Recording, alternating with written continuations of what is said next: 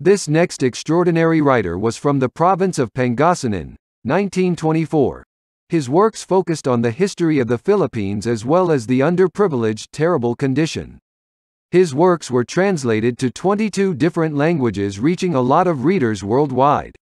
Francisco Sionil Jose, a Filipino multi-awarded novelist, writer, journalist and a national artist. His works and novels inspired a lot of Filipinos as he was not afraid to write about the suffering of poor and marginalized fellow countrymen. His works and legacy will be remembered as he died just recently at Makati Medical Center, January 6, 2022, at the age of 97.